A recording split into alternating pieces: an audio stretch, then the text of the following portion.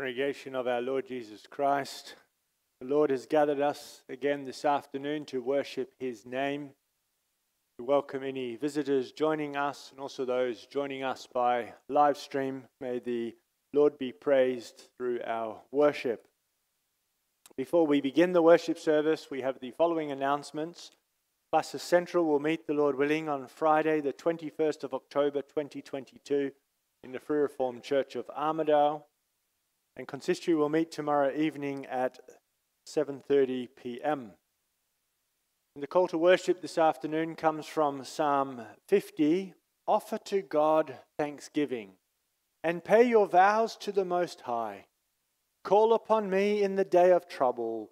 I will deliver you, and you shall glorify me. If we are able, let us rise to worship the Lord.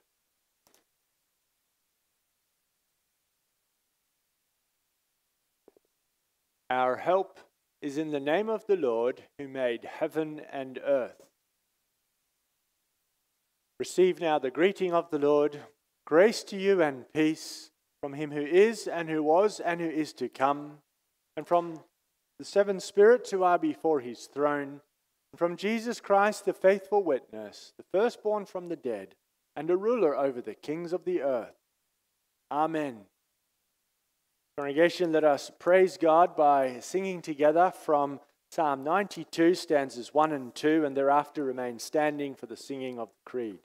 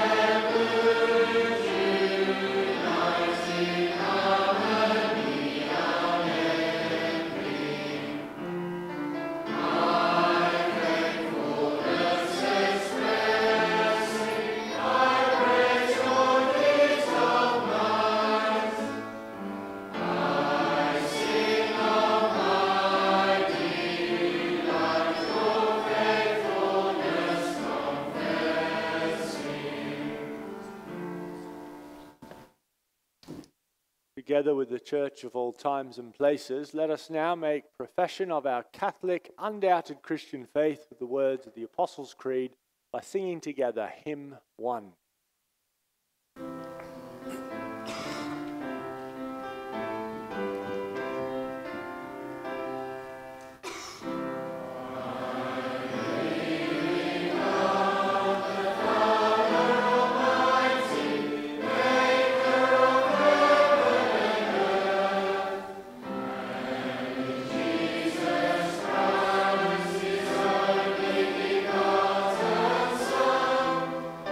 Oh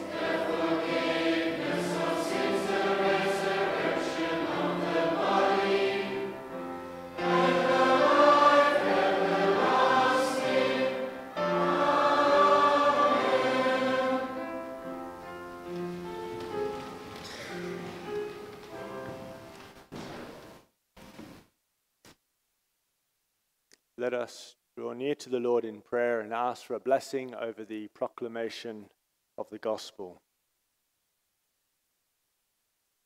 Our Father in heaven, we rejoice at the privilege of being able to come to you and know you as Father. We have gathered together as your children this afternoon. We thank you that you have made your covenant with us, that you have claimed us to be your own. Father, you are intimately acquainted with the needs of each one of us. In your wisdom, you have provided that we can gather together twice every Sunday to listen to the preaching of your word. And Father, you know in which way each one of us needs to be fed.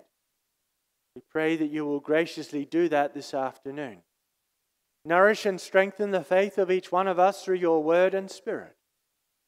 We rejoice that you have made your covenant with our children too, that they too are summoned to listen to your word.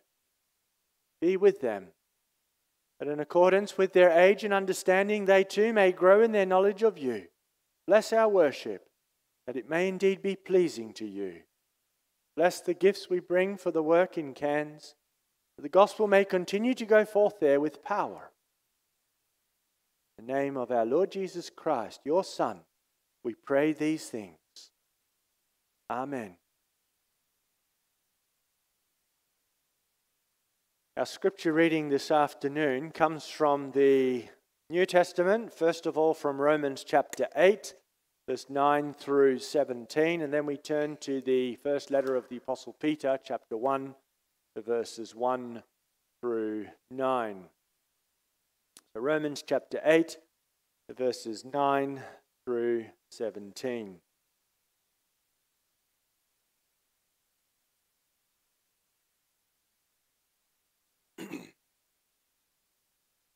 Romans 8, verse 9. Hear the word of our God. But you are not in the flesh, but in the Spirit, if indeed the Spirit of God dwells in you.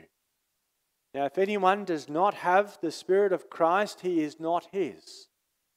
If Christ is in you, the body is dead because of sin, but the Spirit is life because of righteousness. If the Spirit of him who raised Jesus from the dead dwells in you, he who raised Christ from the dead will also give life to your mortal bodies through his Spirit who dwells in you. Therefore, brethren, we are debtors, not to the flesh, to live according to the flesh. For if you live according to the flesh, you will die. But if by the Spirit you put to death the deeds of the body, you will live. For as many as are led by the Spirit of God, these are sons of God. For you did not receive the spirit of bondage again to fear, but you received the Spirit of adoption, by whom we cry out, Abba, Father. The Spirit himself bears witness with our spirit that we are children of God. And if children, then heirs, heirs of God and joint heirs with Christ, if indeed we suffer with him, that we may also be glorified together.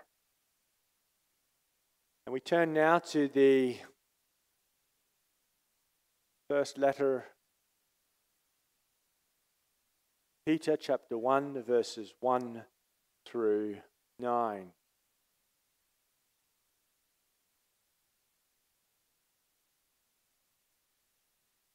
First Peter chapter 1, we read the verses 1 through 9. Peter, an apostle of Jesus Christ, to the pilgrims of the dispersion in Pontus, Galatia, Cappadocia, Asia, and Bithynia, elect according to the foreknowledge of God the Father, and sanctification of the Spirit, for obedience and sprinkling of the blood of Jesus Christ, grace to you and peace be multiplied. Blessed be the God and Father of our Lord Jesus Christ, who according to his abundant mercy has begotten us again to a living hope through the resurrection of Jesus Christ from the dead, to an inheritance incorruptible and undefiled, and that does not fade away, reserved in heaven for you, who are kept by the power of God through faith for salvation, ready to be revealed in the last time. This you greatly rejoice, though now for a little while, if need be, you have been grieved by various trials, that the genuineness of your faith, being much more precious than gold that perishes, though it is tested by fire, may be found to praise, honor, and glory at the revelation of Jesus Christ, whom having not seen you love, though now you do not see him, yet believing you rejoice with joy inexpressible and full of glory, receiving the end of your faith, the salvation of your souls. So far, the reading of God's word. And as we prepare to listen to God's word proclaimed, let us sing. We have the words of 1 Peter 1 set to music in hymn 36, verse 1, 2, 3, and 4.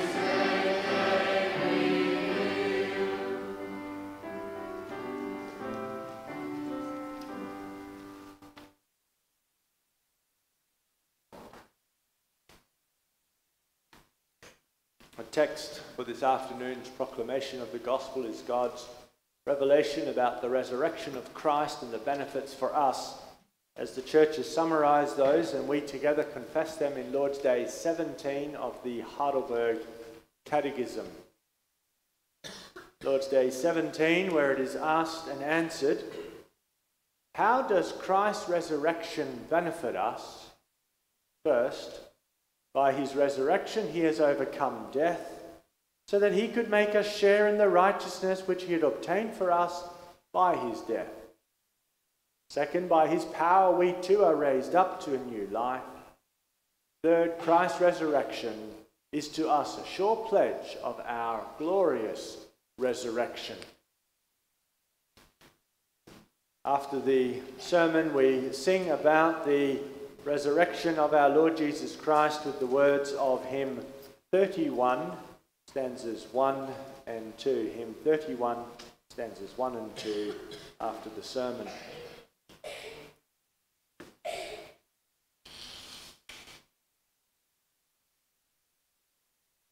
Beloved congregation of our Lord and Saviour Jesus Christ, without Jesus Christ, this life is really a system of death. We can think of physical death. We know that as life goes on, we draw nearer to the day of our own death. We experience that in the death of loved ones. I think back to the beginning of the Bible, Genesis chapter 5, where we read that Adam, after so many years, had a son, and he lived so many years after the birth of that son, had other sons and daughters, and then he died. And we read the same about Seth, and then he died. And we read the same about Seth's son Enosh, and then he died. One after another. People die.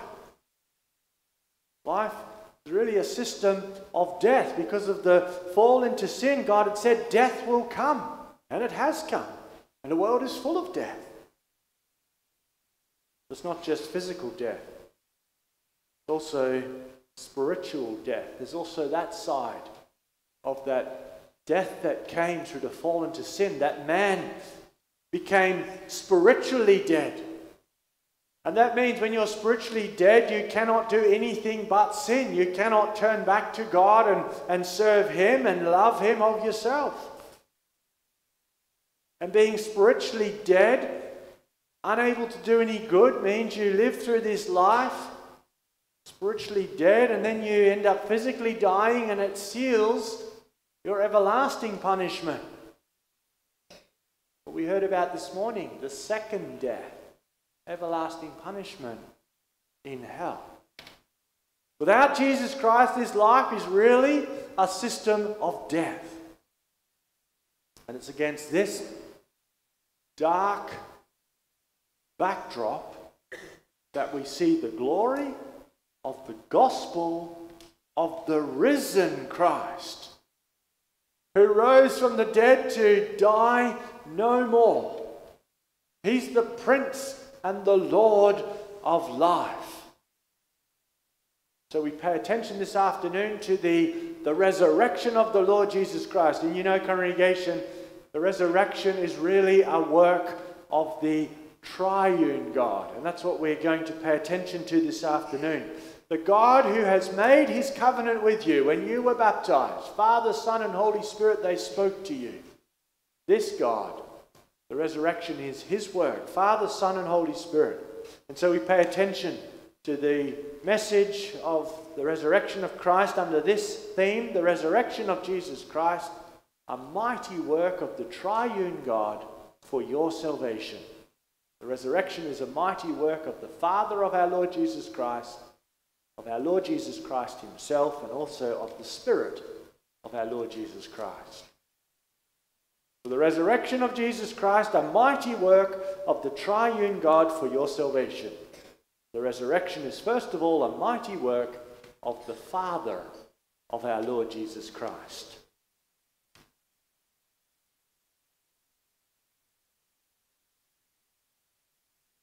Now, the resurrection of Jesus Christ is a turning point in His work for us sinners. The Lord Jesus Christ had humbled Himself all the way down to the grave. Yes, He was on one line with that list of Genesis 5 that I mentioned in the introduction, and He died, and He died. That's a world under sin and a curse. And the Lord Jesus Christ became part of that world, and He died. That's how far He humbled Himself. The resurrection represents a turning point. The resurrection is the beginning of His exaltation. He comes out of the grave. In a far greater way than Lazarus. Lazarus would have eventually returned to the grave. The Lord Jesus raised him from the dead. But the Lord Jesus, when He rose, He would never return to the grave. His humiliation was finished forever. And then, congregation, at this point we pay attention to the fact that God the Father raised Jesus from the dead. And the scriptures talk in a number of ways about the resurrection. Sometimes the Lord Jesus Christ spoke about it as, I will rise. I will lay down my life and I will take it up again. I will do it, speaking about Himself. At other times, the scriptures talk about the Lord Jesus being raised. So someone else does the raising. I think of Acts chapter 2, verse 32. This Jesus God has raised up, of which we are all witnesses, Peter preaches on the day of Pentecost. So there, God raised up Jesus. And brothers and sisters, we need to understand the significance that God raised up Jesus for our salvation, for our comfort. Why was Jesus in the grave? Why did He need to suffer and and died. And we can use that passage, that beautiful passage, explaining the death of Christ, Isaiah 53.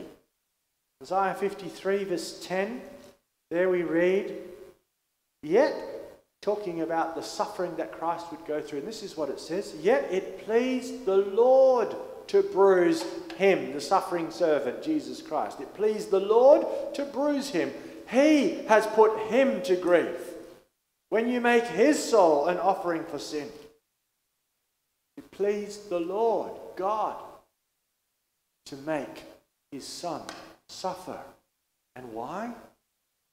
Again, that chapter, earlier on in the chapter, verse 5. He was wounded for our transgressions. He was bruised for our iniquities. The chastisement for our peace was upon him. So the Lord Jesus put to death, God caused his Son to be put to death. Why? Because our sins were on him. My sins, your sins, Peter's sins, and Adam's sins, and Abraham's sins. Because of the curse of God on sin. That's why Jesus had to die. That's why it pleased the Lord to bruise him, because he was carrying our sins. And then you see the riches in the fact that God raised him from the dead. The one who raised him from the dead was the one who brought him there as punishment. And the implication is that the sins have been paid for, because the one who put him in the prison of death is the one who then also lets him out, who brings him out, who causes him to rise. Comfort, yes, comfort my people. Speak peace to Jerusalem, for her iniquity is pardoned. That's what we see happening when the Lord is brought out of the grave, when God raises him up from the dead. Would the just and holy God, whose anger and punishment on sin is so fierce, would he have caused his Son, who was carrying the burden of sin on him, would he have taken him out of the grave if there was still any outstanding debt to be paid? No, God is just. That's why you see the riches, the comforting riches in his resurrection. As the Apostle Paul says in Romans chapter 4, at the end of the chapter, he says about Jesus Christ, he was delivered up for our offenses, and he was raised for our justification. That means he was raised so that we might know, we sinners who had all our sins put on him, we might know that our sins have been completely paid for. Because God, who put him there in the first place, raised him from the dead. And so rejoice that he was raised by God. That's the payment for your sins, fully done. Without the resurrection of Christ, life is nothing but a system of death. That's only fair. God had said, the day you eat, you will die. There's punishment, there's consequences. And people are spiritually dead. Nobody can clean up the mess that we made through the fall into sin. But he had our sins on him. God punished him. God raised him from the dead. Then look at the riches that come to us from God in the resurrection of Jesus Christ. I refer you to the reading, the second reading, 1 Peter chapter 1. Blessed be the God and Father of our Lord Jesus Christ, who according to his abundant mercy has begotten us again to a living hope through the resurrection of Jesus Christ from the dead, to an inheritance incorruptible and undefiled, and that does not fade away, reserved in heaven for you. Can you hear the excitement in Peter's writing, as it were? Blessed be the God and Father of our Lord Jesus Christ. who has begotten us again to a living hope through the resurrection. We've been begotten again as the people of God. The Father has restored us to be children of God through the resurrection of Jesus Christ. What blessings come to us from the God who raised his Son from the dead. We've been begotten again to a living hope, to an inheritance. What a beautiful thing. Because of Jesus Christ's resurrection, you've been begotten again to a living hope, to an inheritance. That's what you're going to receive as children of God, as heirs, an inheritance. That inheritance, that place on the new earth, everlasting life with God, fully restored, being able to serve God in wonderful harmony, no more sin forevermore. With no more brokenness of this life. What comfort. We go through this life, a world of pain and suffering, and we experience that in different ways. What comfort to look forward to an inheritance where there'll be no more of that. Where we'll be able to live life to the fullest. What comfort in a life, in a world in which we continue to be weighed down by sin, looking forward to that inheritance where there'll be no more sin. Where there'll be no more guilty consciences, able to serve God forever. What a future. Blessed be the God and Father of our Lord Jesus Christ, caused us to be begotten again through the resurrection of Jesus Christ to that inheritance.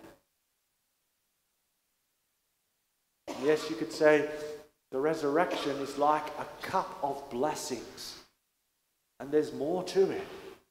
There's also the blessing of spiritual life. We've been just talking about the glorious things that are coming through the resurrection of Christ. We've got that inheritance.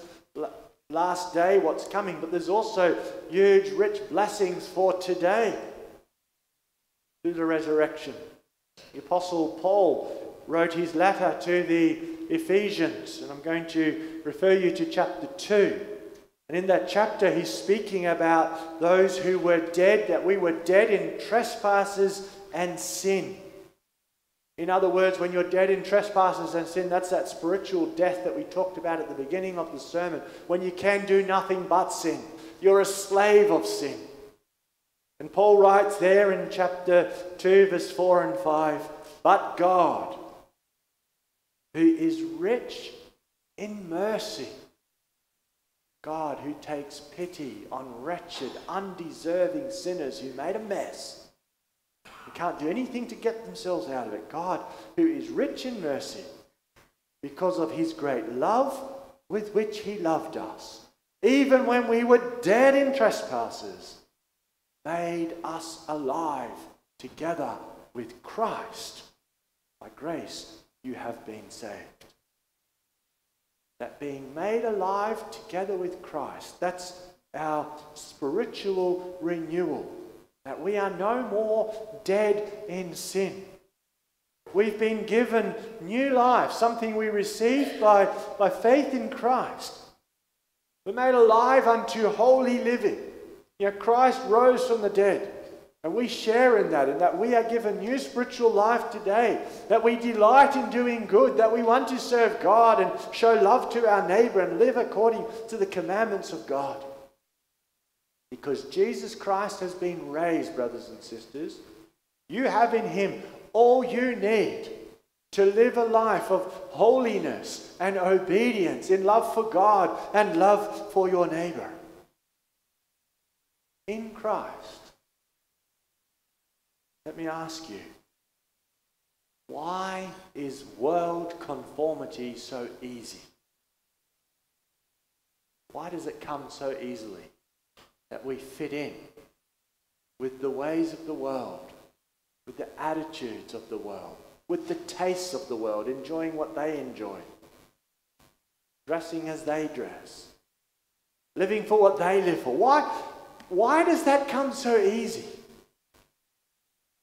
Because it comes naturally. By nature we are inclined to all manner of evil. And world conformity, you don't need to be trained for that. It's easy. to be shaped like that. But why? Why should we not be conformed to this world in which we live? Why should we live different lives, holy lives, lives that are a reflection of God's commandments? Why? Because God raised up Christ. And He raises us with Him. You've been given new spiritual life so that you can live. And yes, we remain in these bodies and we continue to feel the pull of sin. And so we're going to feel the pull of temptation, and it's going to come in this way and that. Temptations to do the wrong thing, to have evil thoughts, to speak evil words, to indulge evil desires. And it's going to be a fight. But the calling of the gospel is fight sin and temptation, believing in the resurrection of Jesus Christ. It will remain a struggle throughout life. Yes, a young person's struggles is going to be different from an older person's struggles, but the struggle remains because we have that broken human nature, dead in sin. But we've been given new life. Heed the call to arms to fight that fight. Because Christ was raised from the dead, you should expect to see holy living. And that's why it makes sense for parents to train their children in the ways of the Lord. It's not going to come naturally to those children. World conformity is what's going to come easy to the children. The parents are going to teach their children to walk in the Lord's ways, to call them to that. Why? Because Jesus Christ rose from the dead, and in Him there is new power. That's why the office bearers, the elders in their work in the flock, when they come encouraging, maybe sometimes also admonishing and calling us to conform more to the ways of the Lord, they can do that. They can ask that. Why? Because we're a congregation of believers who believe in the resurrection. That's where the strength is to walk in the Lord's ways. The battle against sin is not hopeless. Why not? Because Christ rose from the dead. That's the power that He then gives to work in us, to give us that strength. In congregation, also savor, as it were, the plural in the answer. How does Christ's resurrection benefit us? And sometimes the Catechism puts it in the singular. What's your only comfort in life and death? That I am not my own, but belong to my Saviour, so the singular. But sometimes the Catechism also uses the plural, and in this case it uses the plural. And both are applicable, but it's also good to think about it in terms of the plural. How does Christ's resurrection benefit us? By His resurrection, He has overcome death so that He could make us share. By His power, we are raised up to a new life. It's a sure pledge of our glorious resurrection. It puts it in the plural. We, the believing church, the community of those who say together, we believe in Christ's resurrection. We are joined in our confession. This is a communal confession. We are a congregation, and we need to think about this. We are a community of life because of our faith in Christ's resurrection. We are a community of life in the midst of a world of death that remains under the power of death. See how much you have in common with one another. You believe in Jesus Christ, and He raises you up together to a new life. You're a community of new life together. You are different from the world in which you live. Therefore, treasure one another as fellow believers, as fellow people who share that life together. Why you shouldn't go seeking close relationships and romantic relationships with those who remain in darkness, because you are the people who have been given new life. That's why we need to also see that and build those bonds together as fellow believers.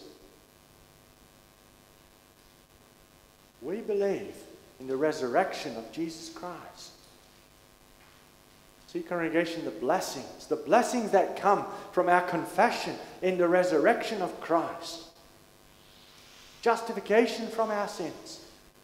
that spiritual renewal, the strength to fight against sin and temptation, becoming together a community, a believing community who together enjoys life.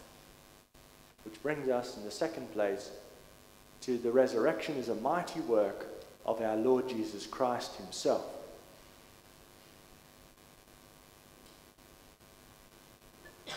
As we said earlier, sometimes it says Jesus was raised. In other cases, Jesus spoke about himself doing it. Another text where that happens is John chapter 2, verse 19. John chapter 2, verse 19, where the Lord Jesus was talking about rebuilding the temple. Break down this temple and I'll rebuild it. And he's talking about the temple of his body. Jesus said to them, destroy this temple and in 3 days I will raise it up. He would raise it up. He would come forth to new life. He would do it. And in Romans chapter 1, the apostle said that's how he showed himself to be the Son of God. Romans 1 verse 4, declared to be the Son of God with power according to the Spirit of holiness by the resurrection from the dead. By him rising in his own power, he showed himself to be the Son of God by the resurrection from the dead. Compare that to Lazarus' resurrection. Lazarus, he came forth from the tomb when he was called. The Lord Jesus said, Lazarus, come out. The Lord Jesus himself, he rises from the dead. As he said in John chapter 10, John 10 verse 18, no one takes my life from me, but I lay it down of myself. I have power to lay it down, and I have power to take it again. This command I have received from my Father. I have power to take my life again, he says. And why? And you think about what is John 10 talking about? About the Lord Jesus Christ being the great shepherd of his sheep, who really cares. And as the shepherd of his sheep, he says, I'm the good shepherd. The hireling, he flees when he sees danger coming. But the good shepherd, he protects his sheep and he lays down his life for his sheep. He's the great shepherd who really cares, who lays down his life and then also takes it up again because of his care and love for his sheep. And he needed to come back to life to grant you, his sheep, benefits, to deliver you from danger. He speaks about the dangers that are coming against the sheep. And what's the biggest danger that we face? The curse because of our sin, which is ultimately death, the destruction that would come. And the shepherd, he placed himself in danger. He took the brunt of what was coming your way in your place to protect you and save you. He laid down his life and then also took it up again so that he could make you share in what he had obtained by laying down his life. As this Lord's Day said, by his resurrection he has overcome death so that he could make us share in the righteousness which he had obtained for us by his death. And there's more to it. He laid down his life and he took it up again to make you share in benefits. We also can read about another one in Hebrews chapter 7. Hebrews 7 verse 25, where the Hebrew Christians are given the following encouragement. Hebrews 7 verse 25. Therefore, he is also able to save to the uttermost those who come to God through him. Why? Since he always lives to make intercession for them. You have a living mediator in heaven and he always lives. Why? To be able to make intercession for you, his sheep. To make you share in the forgiveness that he has obtained. You come to God in prayer. You humble yourself before the Lord because of your sins and you pray for forgiveness. And in heaven you have a living mediator. No more dead, but a living mediator who pleads with the Father on your behalf so that you can know that your sins are forgiven. He makes you share in the forgiveness that he obtained, pleading with the Father on your behalf. See, congregation, the victory. We talked about it this morning too. The victory of Genesis chapter 3. Yes, the seed of the woman did crush the head of the serpent. He was struck. First of all, his heel was struck when the devil lashed out at him, and the devil brought him to the cross, to death. But then he arose victorious. The seed of the woman crushed the head of the serpent, defeated him.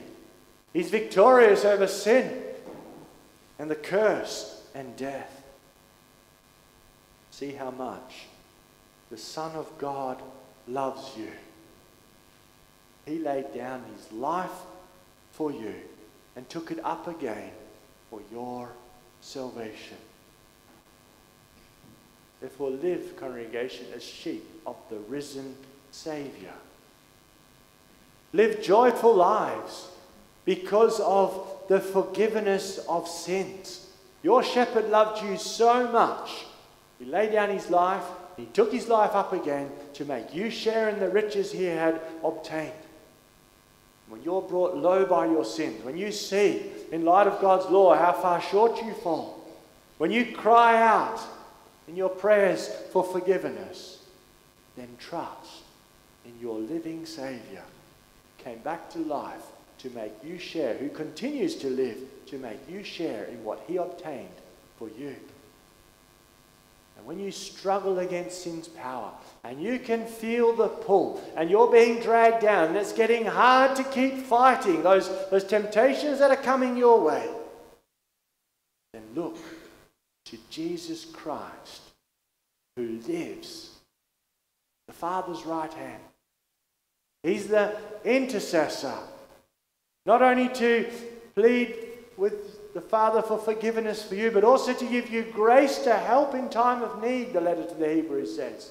He'll give you the strength to stand firm in the fight against sin.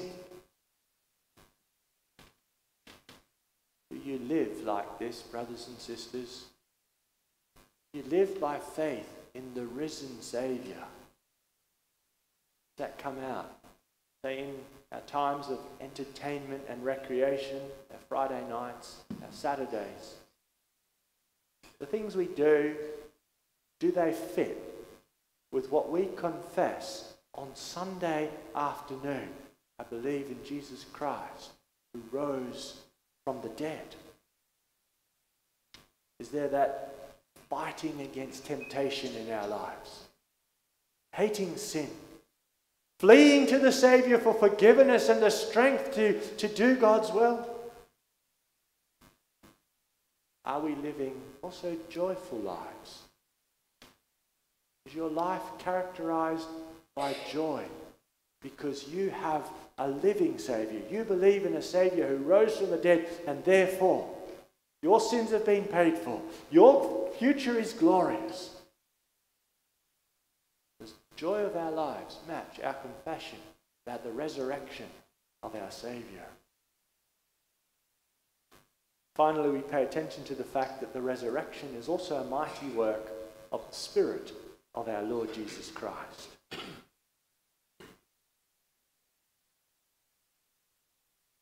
When God performs deeds, it is the triune God who does it. Sometimes the one or the other person of the Trinity will have the main focus. We talk about God the Father and our creation and so on. But it's really the three persons working together. And so when we talk about the resurrection, that too is a mighty work of the Spirit of our Lord Jesus Christ. The Spirit too is involved in the resurrection. Then I draw your attention to our Bible reading from Romans chapter 8, verse 11. If the Spirit of Him who raised Jesus from the dead dwells in you, He who raised Christ from the dead will also give life to your mortal bodies through His Spirit who dwells in you. So it does speak there about the Spirit of Him, that's God, who raised Jesus from the dead. But the focus is on the Spirit. He will also give life to your mortal bodies through His Spirit who dwells in you. And this Spirit will also raise you. The Spirit who was involved in the resurrection of Jesus Christ will also raise you. Then, congregation, take comfort from the application that the Apostle Paul's giving here. If that Spirit dwells in you, the Spirit of Him who raised Jesus from the dead will give life to your mortal bodies through His Spirit who dwells in you.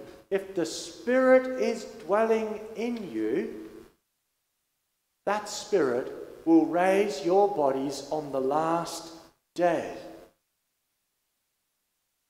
That Spirit who is at work in your life today. That Spirit who makes you understand the Word of God. That Spirit who changes you. That Spirit who pricks your conscience when you have sinned. That Spirit who gives you joy and forgiveness at work in you. That Spirit who's at work in your life. He's going to do an amazing thing on the last day. He will transform you in the twinkling of an eye. What a thing to think about. As we experience also the frailty of the body in this life. That Spirit whose presence in our life we rejoice in as He works in us. He will then raise us up at the last day. Give us new life. That new life on the new earth.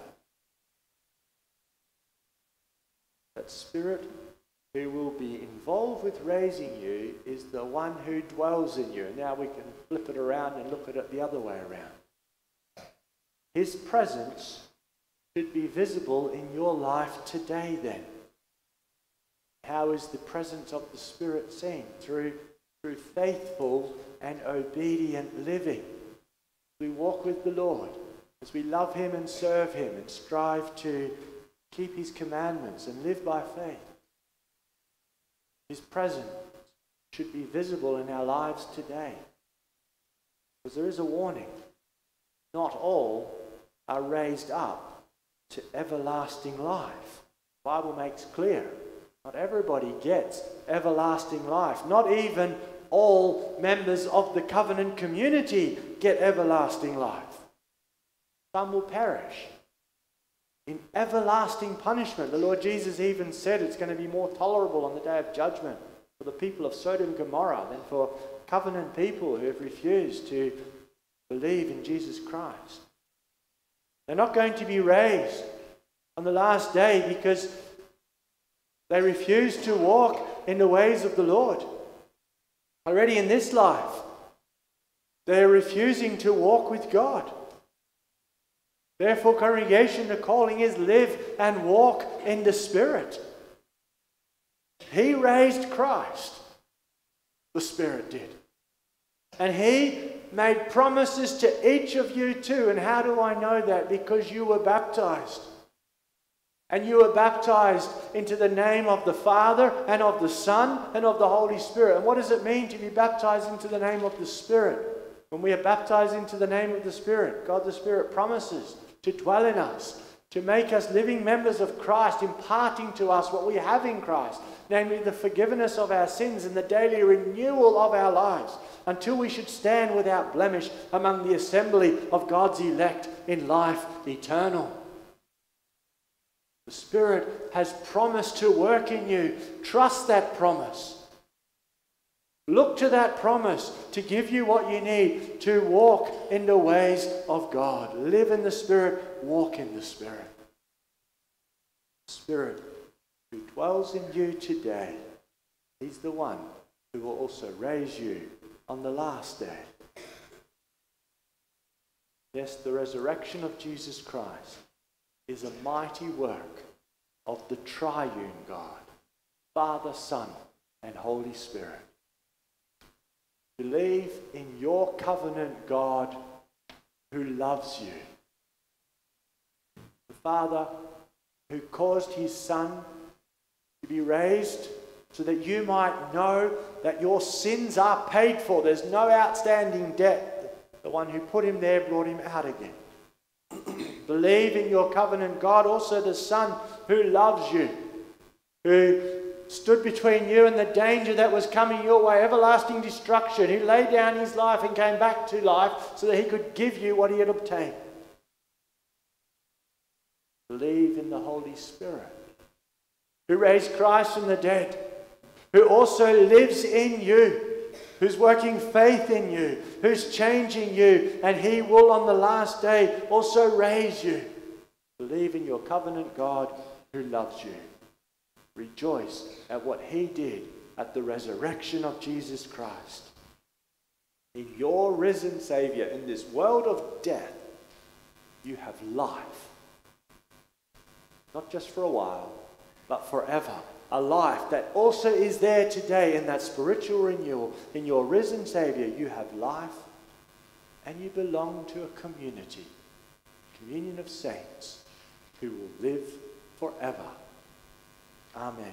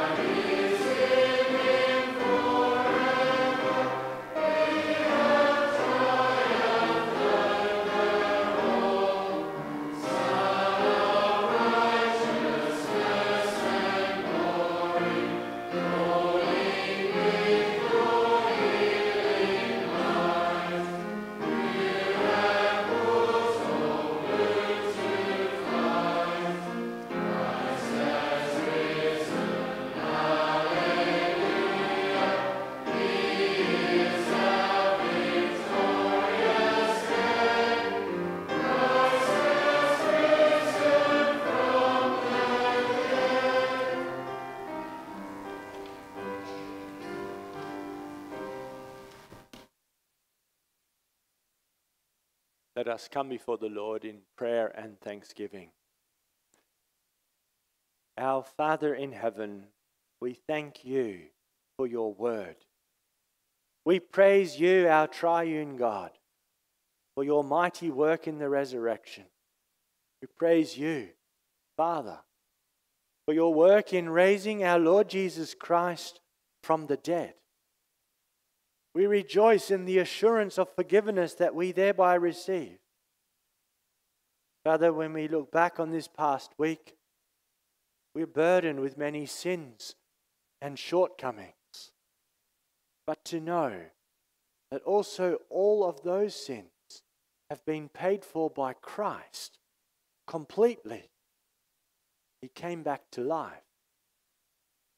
We bless and praise you for causing us to be begotten again by the resurrection of Jesus Christ from the dead. We thank you for the life you give us in the midst of a world of death. We thank you that we can look forward to that inheritance incorruptible on the new earth, serving you in perfected bodies forever. Grant that we may live as those who have been given new life, that we may put away sin from our lives, from our midst, that we may fight against sin.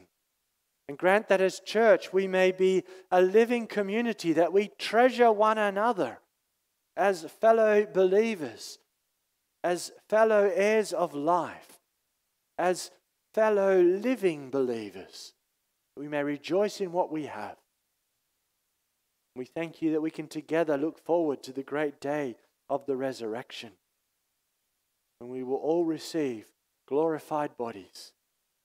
And we look forward to that day. Bless us in this week that lies before us, in all our activities, that we may live as your children, that we may live as those who live and walk in the Spirit. Bless the plans we make. Bless the discussions we have, the communications we get involved in, that we may do your will, submit to your word, bring glory to your name. Lead us not into temptation, but deliver us from the evil one. And we pray that you will continue to gather your church throughout this world, that also in this coming week, your people throughout this world may be looked after, and they may continue to seek the coming of your kingdom. We pray too for our sister churches in South Africa. Bless them also as they live in an ungodly culture, that they may be faithful. Bless them as they also are busy with mission work to the people of their own nation, bringing the gospel. Thank you for the growth over the years, also in the mission congregations that eventually became established. We rejoice in your goodness and pray that you'll continue to bless all our brothers and sisters in South Africa.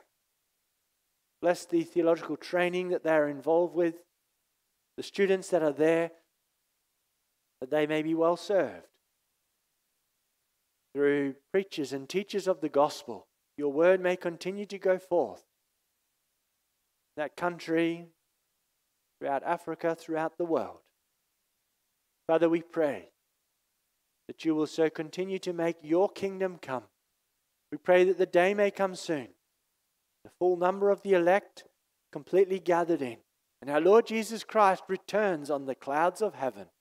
Come, Lord Jesus. Amen.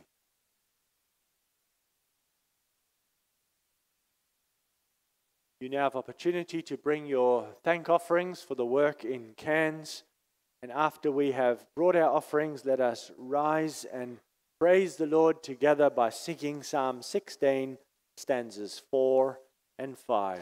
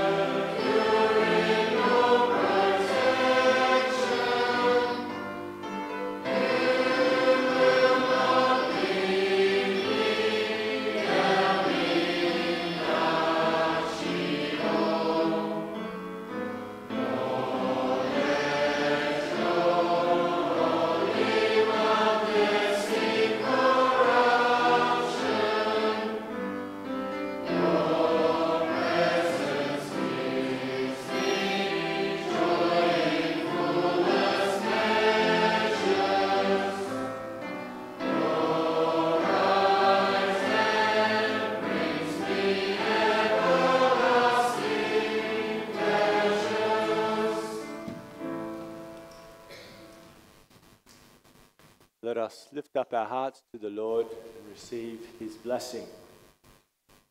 The grace of the Lord Jesus Christ and the love of God and the communion of the Holy Spirit be with you all.